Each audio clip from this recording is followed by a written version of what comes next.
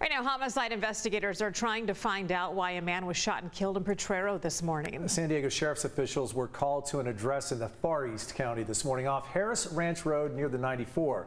CBS 8's Brian White is at the scene with what we know about the victim and the suspect in custody. We're here in the East County rural town of Potrero, where sheriff's deputies are investigating a homicide. They responded to a call about a gunshot wound in the 1000 block of Harris Ranch Road. And when they arrived on scene, they found an adult male in his mid to late 30s with a wound to his torso. Firefighters and paramedics also arrived on scene to transport the victim to the nearest fire station so that Mercy Air could be called to airlift him to the hospital.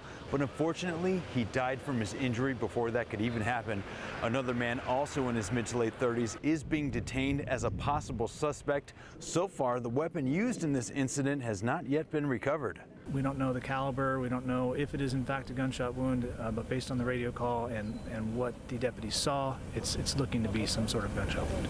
Nothing has changed over the past several hours. Sheriff's deputies plan to be on scene here on Harris Ranch Road well into the evening hours as they continue to investigate exactly what happened here.